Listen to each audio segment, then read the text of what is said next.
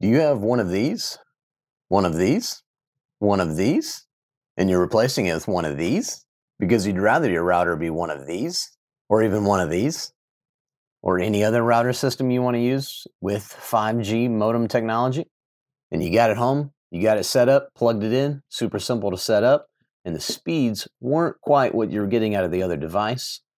Hopefully they're better, but if they weren't quite what you were getting out of the other device, there is still some settings and things that you can do to optimize that speed connection. On these routers, gateway router systems that are from the carriers, they're specifically designed and set up for a narrow set of bands. So they don't have as much support for all the cellular bands out there, both LTE as well as 5G.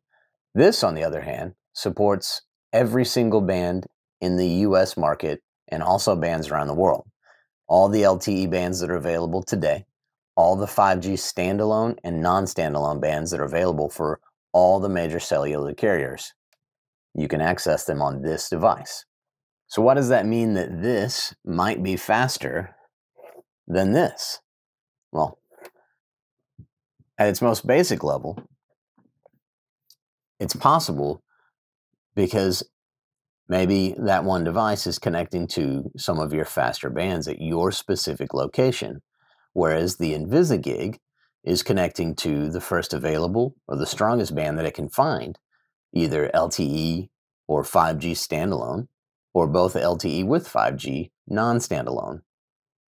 Now, there are many reasons why that could mess with your speeds on your connection, just having access to more bands. Is it possible that this system from the carrier is faster than the InvisaGig put side to side using the exact same SIM card? Yeah, it's possible. The technology inside the InvisaGig modem itself is the top tier of what's available. But these carrier devices are also fine-tuned specifically for that carrier by the carrier by a very large group of very smart, knowledgeable people. That said, the devices themselves overall aren't always what people want to use, specifically for their Wi-Fi system in their house and their routing system. Sometimes people want to use something that's a little more up to date. It's got a little bit newer technology to it, but doesn't necessarily have the latest 5G to it. Or maybe you don't want to completely replace your entire system just to get updated to 5G. That's where the InvisaGig comes in. Add 5G to the system you already own. Again, if this thing is doing super well for you and it's supplying all of your needs and it's doing the complete home package job for you, then you don't really need the InvisaGig.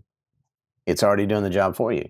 We'd love for you to buy the InvisaGig, but we're not going to tell you you need it if this is doing its job for you, because you don't. But again, if you're a little bit more advanced and you're using switches and routers and whole home systems that don't come with 5G connectivity, then the InvisaGig is definitely the solution for you. Okay, so let's look at an example.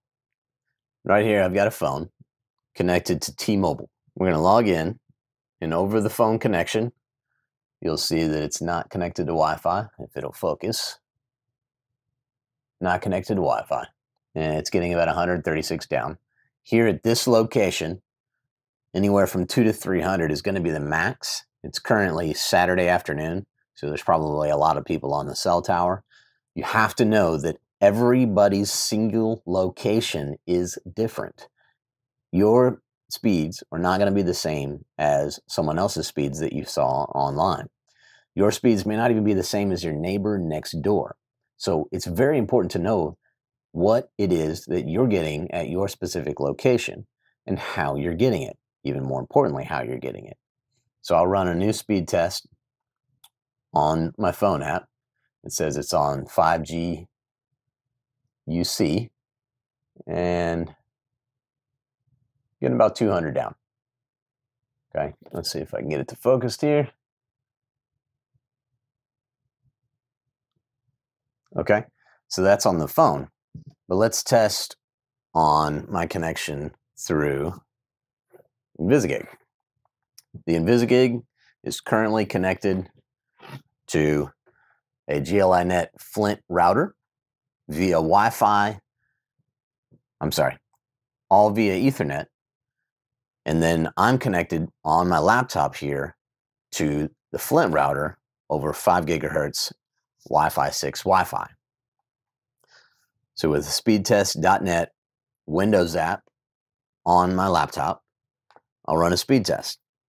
And I've got the InvisaGig set up in a way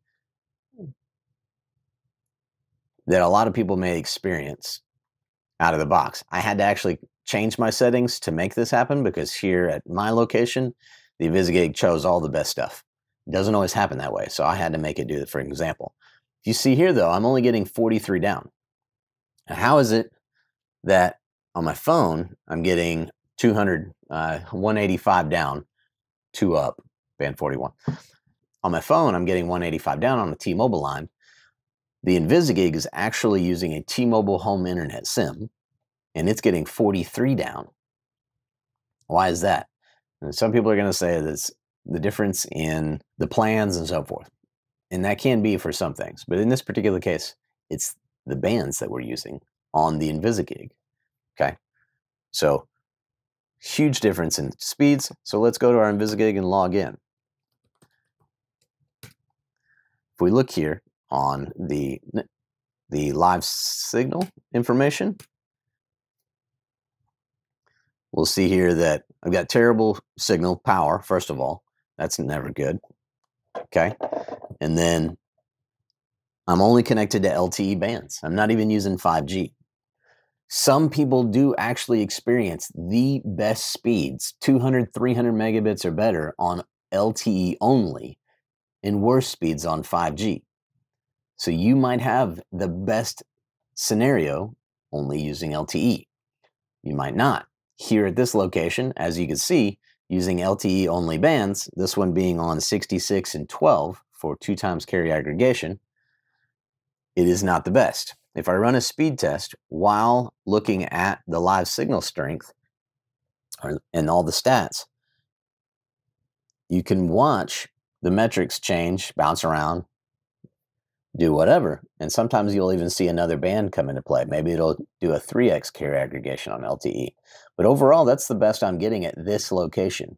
Now, what if we take the network mode, which is currently set to only allow LTE and standalone 5G, and let's make it do standalone and non-standalone. So now it's capable of doing LTE with non-standalone 5G, LTE only, and standalone 5G without LTE. All right, the system is actually going to reboot so that it can change the radio. And then hopefully, sometimes it'll reconnect, sometimes it won't do it. If it does want to do a reconnect, just give it time. It'll come back. We'll go back to our live signal. And now you can see I'm actually connected to LTE and 5G with band 2 as the primary LTE carrier and band 41 as the 5G secondary aggregated carrier. When you're on LTE plus 5G, it uses LTE as the primary, what's called an anchor band. That's the first primary connection point.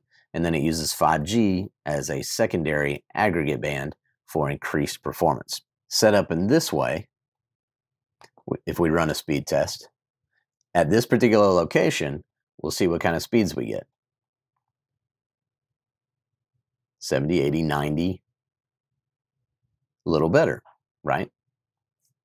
And we're going to go back to the phone a little bit here and see that we had the 185 on the phone. Now, how do we know what the phone's using? Is it using LTE only? Is it using 5G only? Is it using LTE plus 5G?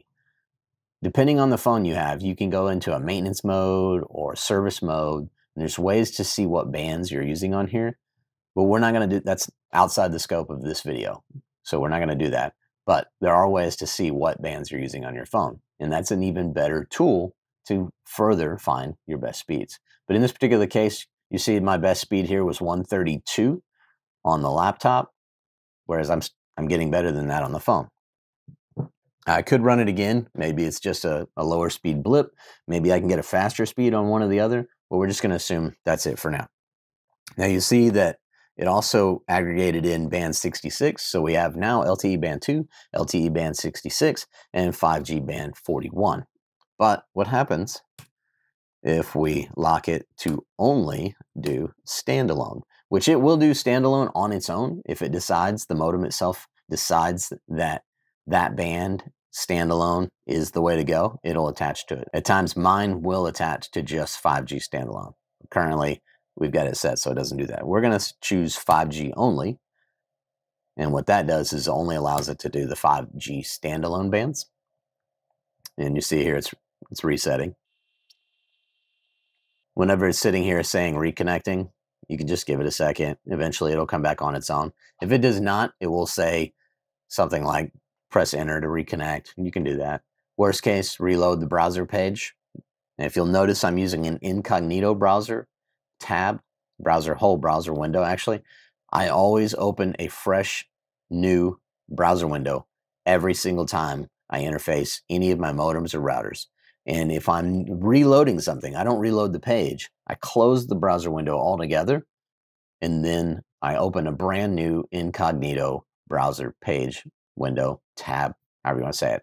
The reason is sometimes there's browser cache that gets stuck in there and does the weirdest things with the interface, especially when you do software updates, firmware updates, anything like that. There could be something that's stuck in that browser cache left over. We don't want that.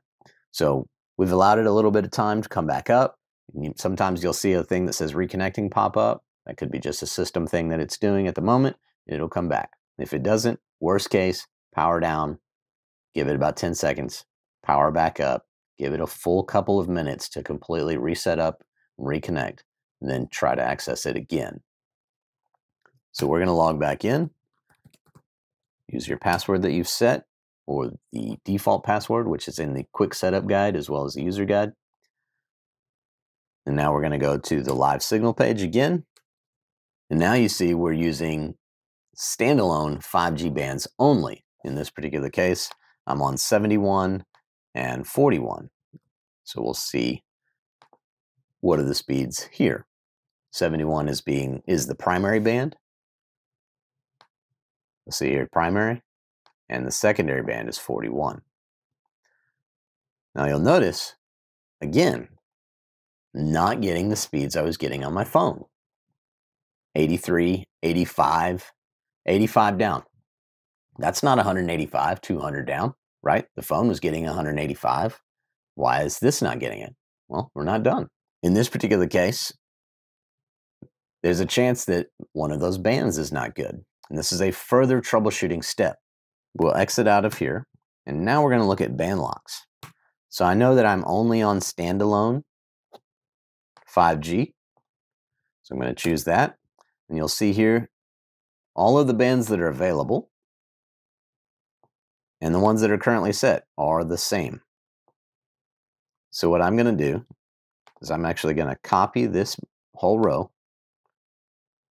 And remember, I was on 71 and 41. So we're going to paste that in, but we're going to take out 71.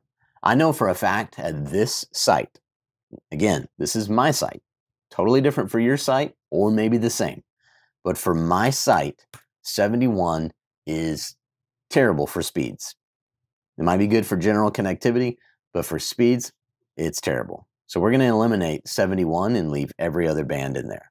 We leave the format the same with colons in between every number, no colon at the beginning and no colon at the end, only between the band numbers. I deleted 71, press enter. It says that that's what it's going to lock it to. We're going to press enter. When you band lock, the modem does not reset. It's instant. So if we go into live signal right now, you'll see that 71 is now gone. Now its primary band is 25 and secondary is 41. Let's run that speed test again. And that's better. 167, 168, 170. That's the fastest we've seen yet by quite a bit, and probably much closer to what our phone is doing. So now I'm going to jump back on my phone. While using my phone, we'll see what kind of speeds we get here on the phone.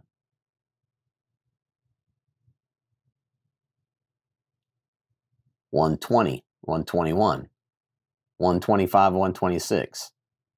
So the phone's not going to get the best speed every single time, but it's still faster than everything except for what we just got on the InvisaGig and the speed that we had before. So you see the speeds will fluctuate, go up and down, but you'll see that the one that I just got on the InvisaGig is in par with what's on the phone. So I found the combination of technology as well as bands that are the best for my InvisaGig solution, but it wasn't that way from the start. Yours might be, but if you notice that this guy is faster than this guy, then there's a chance that you just need to play with the bands. Let's see what the speed test does again. 145-ish, 146, still fast. Let's see here. Faster than the last speed test.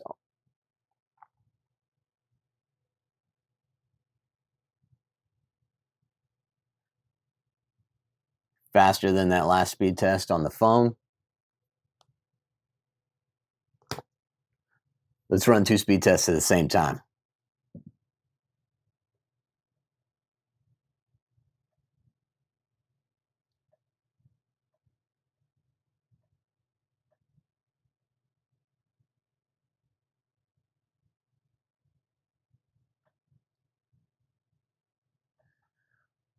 Same time, same location.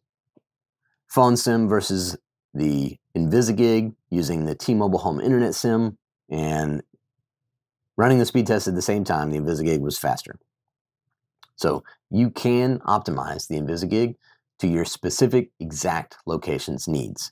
Remember, not every site is the same. You're not going to be able to have the exact same settings as everyone else. The InvisaGig is advanced, has lots of features that can be used for all different carriers.